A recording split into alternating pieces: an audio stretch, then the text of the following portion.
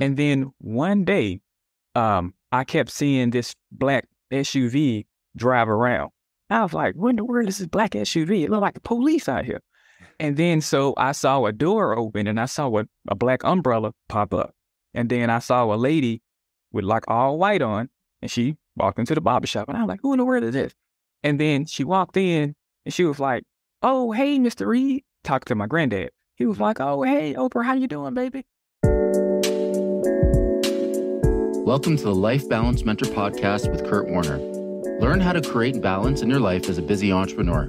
Gain insights into improving and growing your business and establishing routines that help balance all aspects of life. Listen to the Life Balance Mentor Podcast to get the kickstart you need every week. Welcome to another episode of the Life Balance Mentor Podcast. I'm your Life Balance Mentor, Kurt Warner.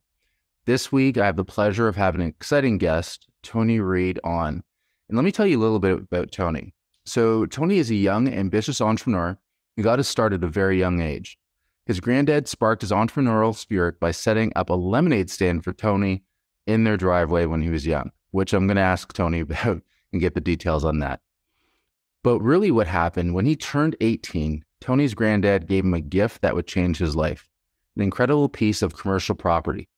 This property actually caught the eye of the one and only Oprah Winfrey and her family, who were looking for land to develop their dream apartment complex. Seizing this major opportunity, and without a license, made Tony realize that mindset and customer service are more important than anything else. Tony decided then and there to focus on becoming a better version of himself rather than just honing his knowledge base. Today, Tony is known for his playful personality and dedication to helping others develop and grow. So welcome to the Life Balance Mentor Podcast, Tony. Thank you so much. Thank you so much, Kurt, for having me. So Tony, very interesting. A lot of entrepreneurs that I hear have a moment in life that really kind of changes for them and shows them, this is the direction I want to go. So let's start off with the early days and the lemonade stand and kind of other things that happened maybe early on in your life that sparked that interest to become an entrepreneur. Absolutely. And that's a fantastic question right there, Kurt. So with that, I was born in 1985. And I was already born into a family who was used to abundance and used to the entrepreneurial spirit. So my granddad, he's the 8th generation barber in our family. So my whole entire family, all we done at that time was just barber. So when I was born, Kurt, in the 80s, I was born with a pair of clippers inside of my crib. I didn't have a pacifier or anything like that. Because my granddad, my whole life, he's been telling me, you're going to be a barber, you're going to take over the barbershop. So when I was 3, I've always shown the ambitious entrepreneur mindset because my granddad, that's what he groomed me to do. He trained me to do that since a young boy. And when I was 3, I was like, Daddy, because I called my granddad my dad. So I said, Daddy, can you build me a lemonade stand in the driveway? He was like, yeah. So we went out to Home Depot and Lowe's and got, the wood and screws and things like that. Then we would go out to Sam's Club and get like the lemon and stuff like that where I could squeeze them and make them. So all of the neighbors were so enthused about my entrepreneurial spirit at such a young age, they would come by and give me like, 25, 30 cents for a cup of lemonade. So I would make, 10, 15 bucks at 3 or 4 years old. And then so moving the story forward, when I was about 5, my granddad was like, okay, son, now you know how to make money. You know how to wheel and deal with people because that's one of the key things in life, knowing how to work with people. And he was like, I want to get you over to the family barbershop. So what I done there, Kurt, I started dusting the backs off of the gentleman's hair. When they get their hair cut, I would clean them up and get shaved and stuff. And they would tip me like $1 or $5 or sometimes $20. And so that just sparked my definite entrepreneurial spirit because now it's in like the 90s now, like 1990, something like that now. And I'm like, wow. So I'm going to elementary school, Kurt, and I had like a pocket full of legit money. And it made me feel so good. And then when I turned 14, so I worked at the barbershop from like 5 to like 14. Then my granddad, he has sugar diabetes, like really, really bad. And he had like an attack. And then he had passed out and he was like, son, I can't do this anymore here. I need for you to step up to the plate, step up to home plate, swing the bat and knock the ball out the park for the family. Keep the family name going. So I was like, okay, I have to do this. This is my family. My family always had my back my whole life. So I have to keep the name going. And then, so at that point, my granddad was like, son, the business is yours. And that's how I got off into doing the barbering. Awesome. So at 14, that's a lot of responsibility to take on. I know it happens in some circumstances. Obviously, things in life do happen. You have to step up. But in that moment, do you remember how you felt? Like, did you feel a sense of pride? Was there fear? Like, what was going through your mind and heart at that time?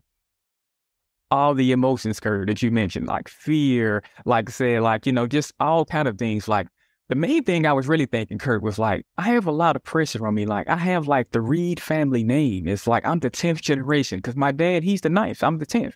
I'm like, I have a lot of pressure riding on me right here. Like if I drop the ball on this at 14, my family, we could possibly be over. So I need to make sure I'm focused, get my mindset together, start meditating, start doing the proper things in life so I can really scale our business up even higher. I think that's something that entrepreneurs of any age kind of go through. It's that moment, that decision point where, I need to do this. I need to make a decision. And regardless of the fear, regardless of the doubt, regardless of anything else, this is the time to actually push through and make this happen. So that's awesome at such a young age doing that. So what was it like, fast forward a little bit and now you're taking over and, running the shop at 14. What were the next 5, 6 years like for you being in that position? Because you're still in school at the time. Yes, and that's a really good question, Kurt. So what that would look like would be I would wake up, go to school, and then as soon as I would come from school, I would catch the bus over to the barbershop. And I would just be at the shop just working from like 3:15 when I got out of school and then up until like about 7, 8 o'clock at night. So I was pretty tired back in those early days, Kurt, like because I was going to school and working. Mhm. But the crazy thing is, Kurt, at that time, I didn't even have a barber's license at that time, but I could get away with that because that was my granddad's shop. I couldn't be at, somebody else's shop without a license doing that because that's a huge fine. And I can admit that now, but I didn't even have a license at that time, Kurt. And then, so when I turned 18, my granddad was like, okay, son, you're a grown man now. Now it's time to go and get your actual barber's license so you can really start making money. Mhm. So what happened after you got the license? Did you then, continue with your granddad's shop? Did you take it over or did you go and start your own kind of thing? Good question. So no, I continued with my granddad's shop. So after I got up out of barber college and got my actual license, so what I done was I just continued to work at the shop and just kind of hone and more so perfect my craft. Mhm. And then one day, I kept seeing this black SUV drive around. I was like, what in the world is this black SUV? It looked like the police out here. And then so I saw a door open and I saw a black umbrella pop up. And then I saw a lady with like all white on and she walked into the barber shop. And I was like, who in the world is this? And then she walked in and she was like, oh, hey, Mr. Reed. Talked to my granddad. He was like, oh, hey, Oprah, how you doing, baby? Then he was like, oh, hey, this is my grandson right here, Lil T. He working in here now. Oprah was like, oh, hey, Little Reed, how you doing? I'm like, oh, hey, Miss Oprah, how you doing? Because, see, a lot of people don't know, Kurt. See, Oprah's father's barbershop is 150 foot across the street from our barbershop. Oh, So wow. my whole life, I've been knowing Oprah my whole life. So, but I didn't know who she was when she got out the SUV with that umbrella with her head down with a bodyguard walking. And so at that time, about maybe 6 months before that, Kurt, my granddad was like, son, you're doing really good. You're doing what you're supposed to do in life. I've been grooming you, training you to be a businessman, to be an entrepreneur and everything. So at that time, Kurt, my grandfather owned 55 pieces of property and he had like 15 commercial pieces of property. Mhm. So one of the commercial pieces of property was connected on to the backside of the barbershop. It had like, so our barbershop is the alley, and then it's like a big 300-foot building right there. Mhm. That was the building that my grandfather gave me. And so he was like, you're doing good. So this is my gift to you. So we went down, did the quick claim and everything, and boop, everything was mine and legally in my name. And then so when Oprah came in a few months later, She was like, "Oh yeah, hey Mr. Reed, whose building is this right here?" Then my granddad pointed to me. He was like, "That's his." So I'm like, you know, and then so I'm looking like I'm getting like acknowledgement from like Oprah Winfrey. Yes, I've been knowing her my whole life, but it's different, and she actually is physically talking to me more so than like seeing her and stuff like that. And she was like, "Would you be interested in selling this building?" And at first, Kurt, I was like, "No, ma'am, not at all." 'Cause Yeah. my granddaddy gave it to me. So she was like, okay, no problem. And then maybe about 8 months later, she came back and she was like, "Can I talk to you outside?" I was like, "Yes, ma'am." And then she was like, "I want to make you a really good deal on this building." And Kurt, I must say, I was like, "Daddy, I'll be right back. Let me go down to the bank. Let me go sign these deeds and stuff like that." Because she just bought this building from me and everything. And what they was trying to do, Kurt, see, at this time, it may have been about 2007, 2008, something like that. And in Tennessee, they was really doing like the gentrification thing. And it was the area was more like a, I'm not gonna say a dilapidated area, but it wasn't like a very well upkept area at that time. And they were trying to really develop it. So Mr. Winfrey, Oprah's father, he just passed away here recently, but he was like, "You know what? I want to build an apartment complex."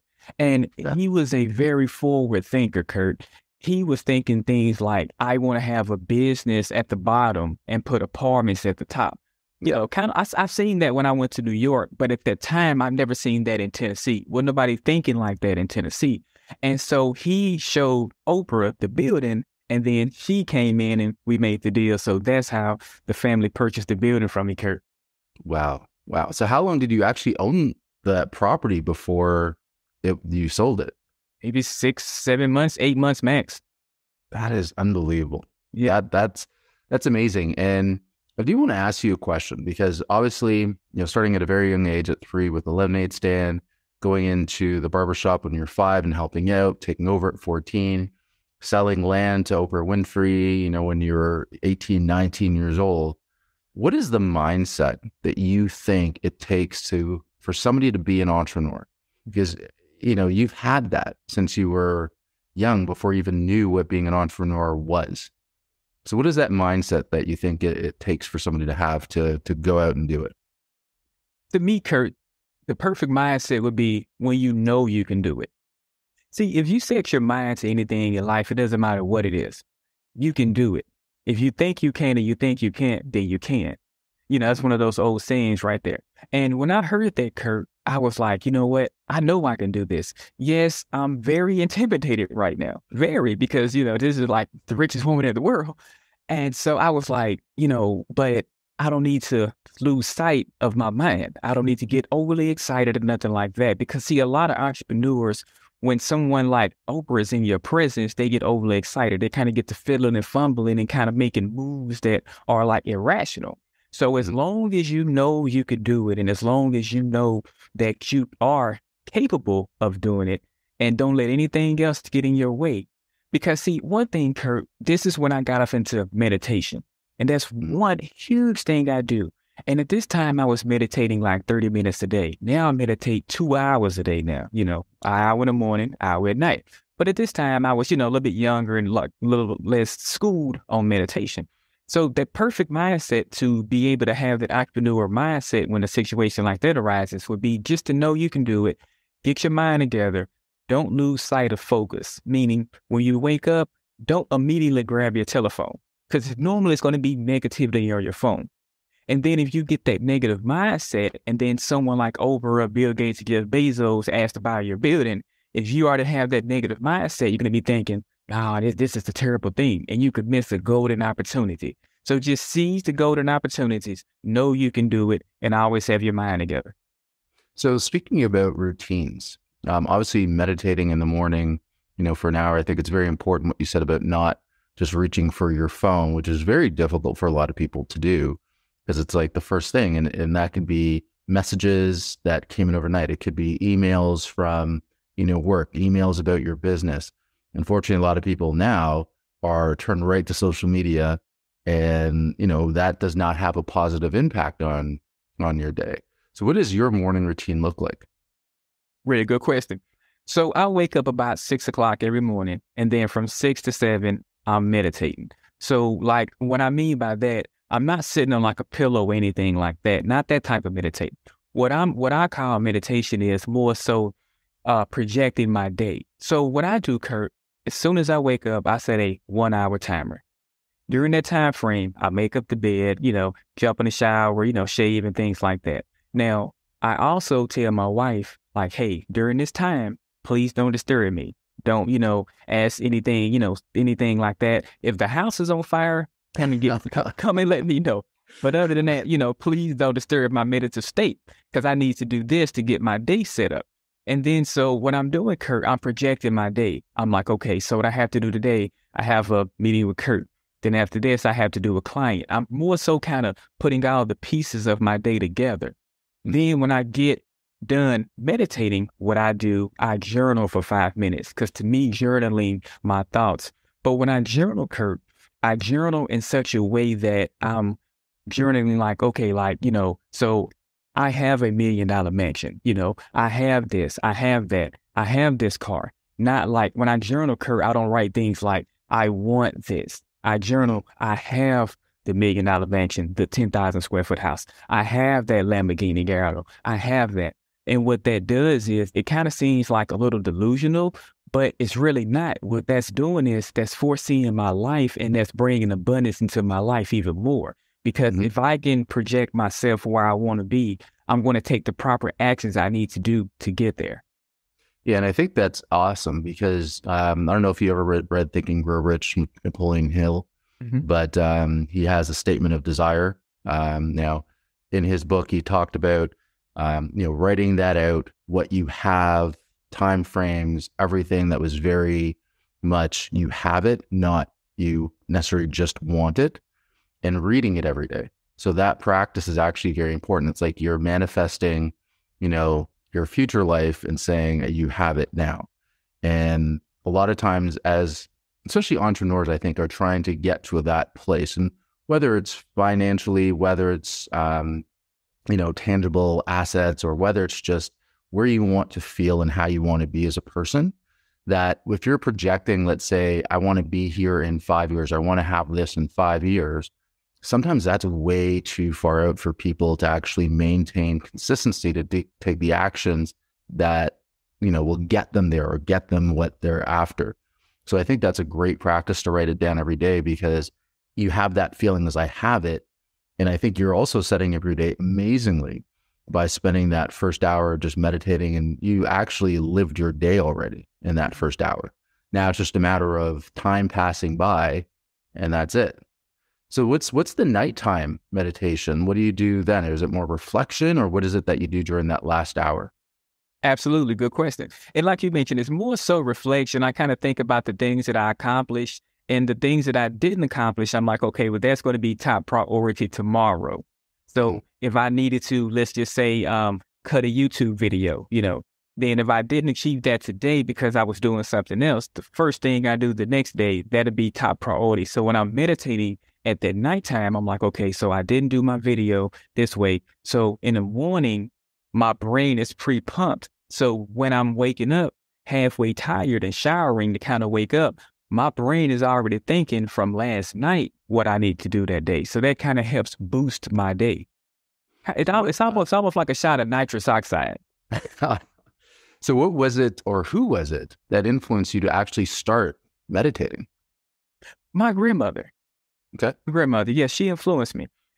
So she used to listen to our Reverend. His name is Bishop Dupree. And he would always talk about meditation. But at that time, we would call it prayer. Yes. And he was like, meditate, meditate. And I was like, Rev, what you mean meditate? Don't you mean pray? He was like, no, son, it's a complete difference. I was like, what do you mean? And so by talking to him and by my grandmother listening to his practices, that's what kind of got me meditating. Awesome. So what age was it when you started kind of meditating? Maybe 12, 13-ish, something like that. So is this something that you also tell to other people or suggest other people to do, and, talking about the benefits of doing it? Absolutely, Kurt. That's one of the main key things that I teach during my real estate trainings. That's the first thing I teach. I don't teach about how to sell or nothing like that. I more so teach on how to be a better version of you, because you can sell anything. But if you don't have that confidence or that mindset to know that you can do it, nothing else is going to work. It doesn't matter the car you have. It doesn't matter, if you have lip injections. None of that matters. It's all that matters is if you know you can do it and take the proper action to get it going. Okay, so I want to go back to, after Oprah purchased the property, what was the next thing? Because obviously that was probably a substantial purchase because you ran right away to make sure the deal got done. So what did you do next? I went down to, so after I got that substantial deal, I got a limousine ride down to Bank of America. And at that time, I was banking with Bank of America. So I got a limousine ride, and I had a friend come and pick up my car and drive my car back. Then when I got to Bank of America, I went in there with the briefcase and, made a real nice deposit. And then after that, I was like, what do I want to do? And I'm not going to lie to you, Kurt. I'm not going to lie to you. So the next step that I done, and I think this is something that any young person would do. I went and bought a Lamborghini, Kurt. It's one of those things that unless you have a very unique mindset at that age, again, put in perspective, you're 18, 19 at the time, have a bunch of money. Yes, you're an entrepreneur. Yes, you understand, business and you've been in it, but you're still that age.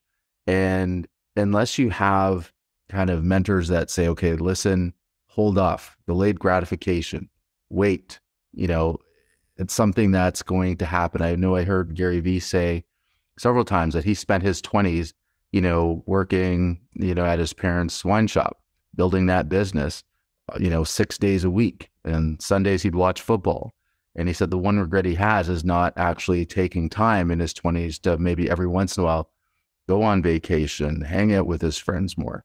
So, you might reflect now and say, I wouldn't have done that now if that happens, but can't blame you. So outside of buying the car, what were the next steps? Okay. Outside of buying that, the next steps were me just to try to find different business opportunities. I knew I wanted to expand my life. I knew I wanted to do more than just be behind the chair for 10 hours, spinning people around and showing them the mirror. I knew I wanted to do more. And I was like, let me get a hair care business started. So I took some of that money, Kurt, and I got my hair care business started. And at that time, it was called Seniority.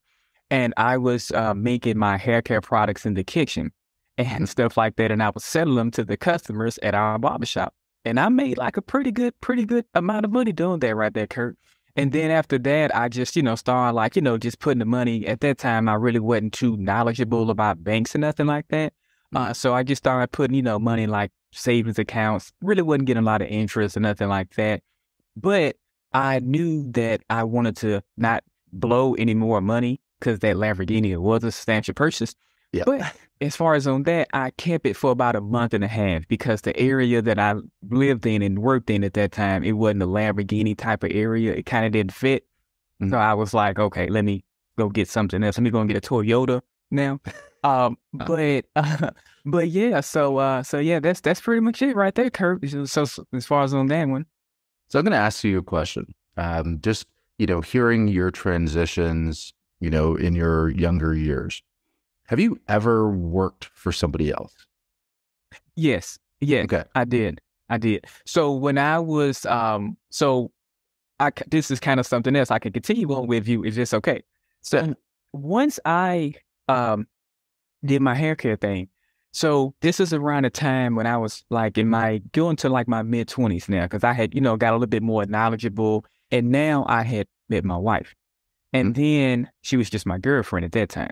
And I had a lot of negative events in life, Kurt, that happened to me that was like after the Oprah thing. So pre-Oprah, it was all flowers and daisies. But then after Oprah, it was like once people know you got a certain amount of money from a certain kind of person, you got certain leechers that try to lag on. Oh, I want to be with you. Oh, you're a good looking guy. Oh, So things like that start happening. Negative things like that, Kurt, start happening. And so some of my money started kind of dwindling away.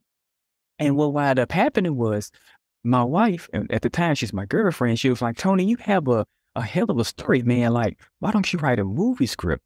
about it. Mm-hmm. And so I wrote a movie script, I turned it in, came in third place out of 75,000 people. Wow. And then I flew from Tennessee out to LA, made some deals there, flew back to Tennessee and told my wife, baby, we're going to have to move out to the West Coast or whatnot, because I got to pursue my film thing, because me cutting hair for all of this time, it was cool, but I know I could do more. And my haircut business is kind of going down the drain right now. I want to elevate my life more. And then so when I got out to the West Coast, Kurt, I did, work for someone there because I didn't have my barber business. So I worked at an exotic car dealership. And then when I worked at the exotic car dealership, to make extra money, because, the screenwriting thing, it was paying, but it wasn't giving me consistent money for me just to really live on. Because when you're writing movies, Kurt, you get a certain amount up front and then you get the back end of it. Once it's all produced, it's a whole shebang with that. So I knew I needed a continual income, kind of similar to the barbershop, because at the barbershop, I made cash every day. If I cut your hair, Kurt, and shave you, that's $27. That's mine right there. Then at the exotic car dealership, I sold a $85,000 car on my second day. And then the manager was like, Tony, how in the world did you do that? I was like, it was easy, Alejandro. He was like, can you show people how to do that? I was like, yeah. And that right there, Kurt, is kind of what got me back into like that entrepreneurial spirit. I never really technically lost it, but I knew I didn't want to let my wife and I go down being way away from Tennessee, 3,000 miles away out in the West Coast, out in Cali and Arizona and stuff. So I'm like, I know I can't go down, so I have to work for somebody. So yes, I did work for somebody, Kurt, but it was a little bit later on in my life. And even working with somebody, you pretty much immediately in a couple of days turn that into kind of an entrepreneurial journey. And I think that's something, for people that have jobs and that feel kind of stuck. Well, a lot of times you feel stuck because you're just showing up. Your boss, your employer says, be here at 9, clock it at 5. You show up, you do the work, and then you go. But if you come in with the mindset of, I want to create, I'm going to treat this role, this position as my own little business. And it doesn't matter if you're in marketing, if you're in sales, if you're in customer service, you can treat that role as your business. And I think what happens when you do that, when you show up to work differently, you show up because like, this is mine. I own this. How can I make this better? And similar to you, selling the car and using, your years experience of an entrepreneur in sales and just working with people and building relationships, utilizing your talents, you're able to then not only sell a car and make commission, which you needed the money, but then it got recognized to say, hey, can you teach other people? So is teaching something that you have a passion for? Absolutely. I love teaching people. I do. So what do you do right now in terms of teaching people? I know you talked about real estate trading. Obviously, you've done well as an entrepreneur in sales. So where is it that you're focusing on now? Really good question. My focus now, Kurt, is more so to help people get their mindset together. Mm-hmm. So if you have the proper mindset, you can do and achieve anything. So I have a online course I sell on my website. And I also have 2 online courses on Udemy for like the a la carte and everything. Have that. And then I also have a YouTube channel where I teach people about mindset and things like that, better communication and customer service. So those are going to be like my 2 main outlets where I teach at there.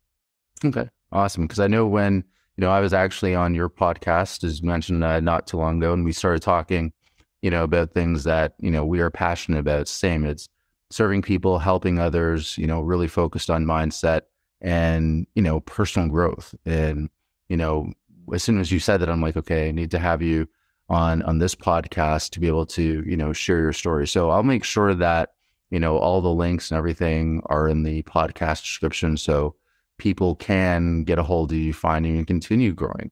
And, one thing I appreciate about being in kind of this space of personal development, and I think I've seen it, really with those that are kind of at those highest levels, like, the Ed Milet's, the Tony Robbins, the Alex Hormozi's, the Gary V's, and all these people that really try to inspire and encourage people. I noticed, and Stephen Bartlett's another good one, but I noticed that they will appear in each other's podcast. They will support each other. It's not this sense of, I think what a lot of people have is scarcity mindset. It's like, hey, if I'm going to do this real estate deal, I don't want to talk about it with another investor because they might try to take it from me. It's really, you should have that mindset of abundance and help, because the more people that, we each can help, the more opportunity there is for everybody. So as soon as you said that, I'm like, come on, talk, share, and let's help as many people as we can. So I want to thank you for that. So make sure those links are there, so anybody listening can definitely check you out. So where do you see your future going? Like what, if you're looking 5-10 years out from now, where do you want to be? What do you want to grow to in terms of, as a person, as a husband, as an entrepreneur? Okay, really good question. So within the next 5 years, Kurt, my wife and I, we do want to have our first child. So we don't have any little ones now. We have little fur babies, but we do want to bring an actual child into the world. So that way, we can, show it, the kid and train it and everything to be a phenomenal person, just to be the best person it could be. Next, Kurt, what I want to achieve is to do like live events and like different like concert halls and things like that, where I'm teaching about mindset, I'm teaching about creativity, I'm teaching about becoming a better you. So that's what I see within the next, 5 years there, like my future. Okay, awesome, excellent. I'm going to ask you 2 final questions that I like to ask my guests. I know we're a little bit into 2023, but I think they're still really relevant questions. The first one is, when you look back at 2022, is there one word that you could use to describe that year for you? Focused. Okay. And so if we were to have this same conversation a year from now, and I said, Tony, what was the one word for 2023 to describe that year? What would it be? Dedicated. Okay. Awesome. Focus and dedication, back-to-back years. I think that is awesome. I'm looking forward to, hearing more great things. Obviously, we're going to connect outside of this podcast, continue to help each other, help other people as well, continue growing. So I appreciate you for being on here today, Tony. And for listeners, again, make sure you like, follow, and subscribe. Not only me, but also Tony. It's our, I think, mission to really serve you, the community, and help you. And I'm sure that we will have Tony back on again, before next year, where he can tell us more about his journey, his path, and where he's gone to. So for all the listeners of the Life Balance Mentor podcast, thank you very much. And until the next episode.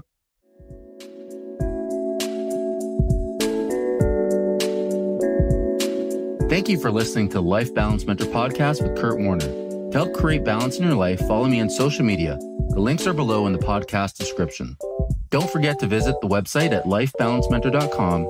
And as always, stay balanced.